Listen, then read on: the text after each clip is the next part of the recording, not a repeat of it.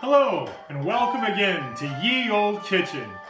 I've combined two things I really love doing, Dungeons & Dragons and cooking. And I'm using recipes from the official D&D cookbook, Heroes Feast.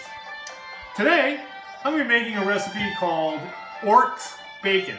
Now, despite the name, it is not made from orcs, but rather for orcs, or more specifically half-orcs, very popular with that type of people. Today's recipe comes from the Green Dragon Inn in the city of Greyhawk, which is a very famous tavern for adventurers. And although the recipe in the book is fantastic, I'm going to tweak it just a little bit with my own special type of flavors. So, let's take a look at the ingredients, shall we?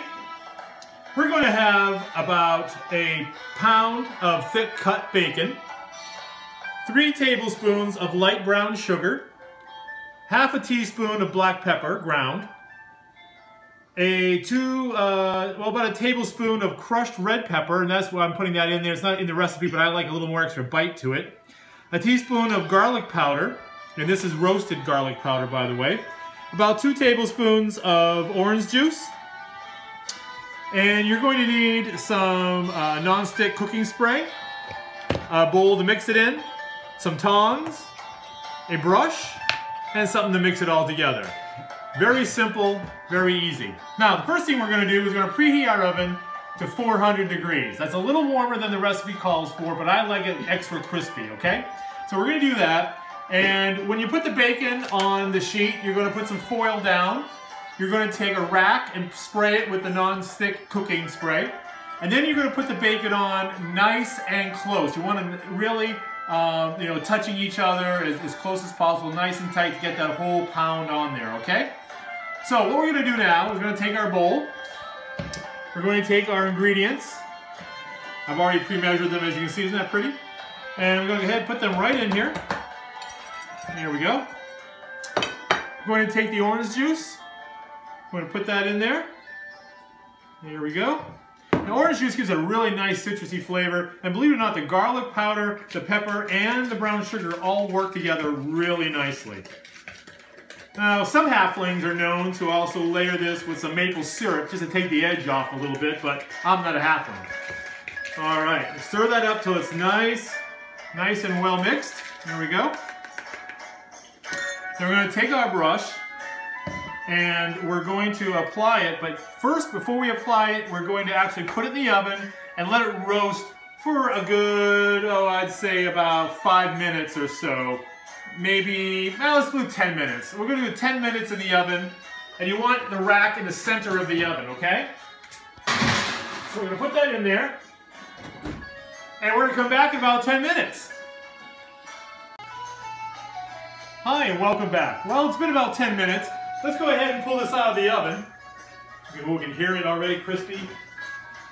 Oh, look at that. Beautiful. Beautiful. All right. What we're going to do now is we're going to take our mixture and do a light brushing over the bacon. Making sure we get a good coating. Oh, that smells really good. We're going to use about half of the mixture.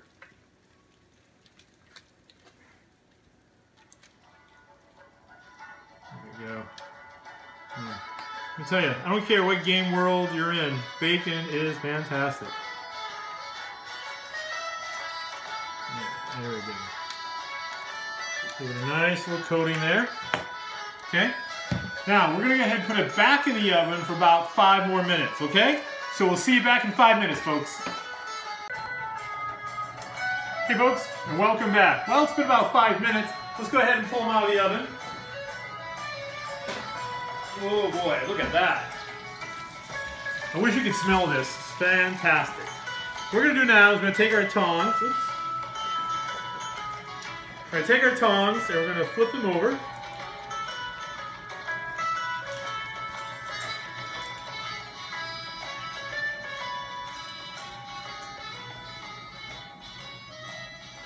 Really good stuff. I mean, who doesn't like bacon? Well, vegans, I guess. There we go. Now remember, you want thick bacon so it really comes out the way it's supposed to. Otherwise, it might be too thin and burn up too quickly. I don't know about turkey bacon or whatever else they have there, but this definitely is the right bacon, not Canadian bacon. Although I suppose you could use this glaze on other things as well too. There we go. Nice. Okay. Now we're going to go ahead and we're going to put the rest of the glaze on here. Make sure you get a nice coating.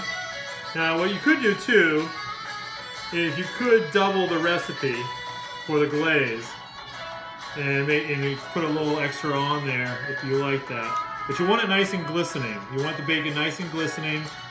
Show you that the glaze is adhering well to it.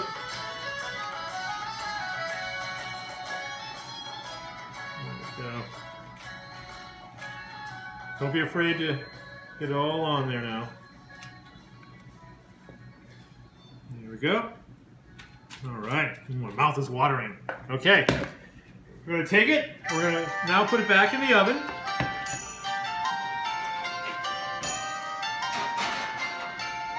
I'm going to put it for another 6 minutes. But I'm going to keep an eye on it. Now remember, kitchen ovens vary with different times and powers and stuff. So, you know, keep an eye on it. Don't let it go past more than 5-6 minutes without really looking at it. You don't want it to burn it, but you want it to crisp up really nice, okay? So we'll be back in just a few minutes and hopefully try it out. Hi folks, and welcome back. Well, it's been a few minutes since we put the bacon in the oven for the last time, and I actually ended up watching it, and I had to put it in for a few more minutes, so about another 10 minutes to get it really to the crispiness that I wanted to. And I think it's because it's on a rack instead of sitting in the fat itself on a foil that it takes a little bit longer to cook up, and the glaze might have something to do with it too. So let's go take a look at it here. How gorgeous is that? Okay, look at that bacon. You want to serve it warm, but I'm going to put it on a plate just for a few moments to cool it enough so that it really gets nice and stiff. You don't want it too chewy, unless you do. I mean, if you like your bacon chewy, then by all means, you know, eat it as such. But I like mine a little more crispy or a little stiffer. So I'm going to put it on here, let it cool just for a few minutes until you can see where it starts to tighten up.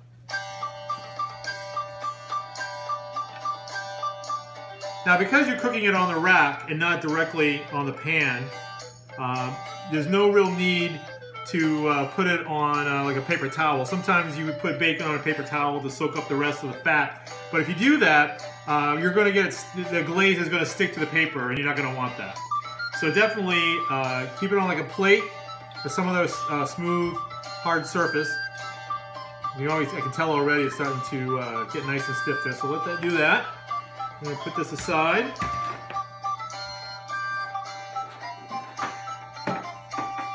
There we go. So after letting it rest for a few moments on a nice cool plate, what you can do is you can take it. You see, it's still. I should probably wait a few more minutes, but I don't want it to take up too much of your time.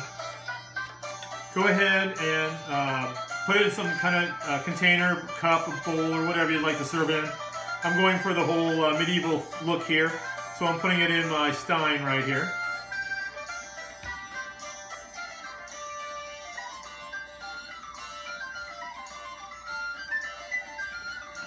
And if you have bacon fans in your home, your friends that love bacon, let me tell you, you cannot go wrong with this recipe. All right, you really can't. It is to die for. See, that's kind of like the stiffness you're kind of going for.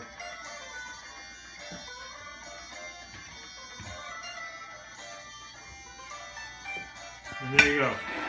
And there you go, folks. Pork bacon. Delicious snack anytime. Breakfast, dinner, night, whenever. And again, recipes come from the official Dungeons & Dragons cookbook, Heroes Feast. Until next time, Please tell your friends about it. Subscribe if you'd like. And we'll see you next time in Ye Olde Kitchen. Until then, fare thee well.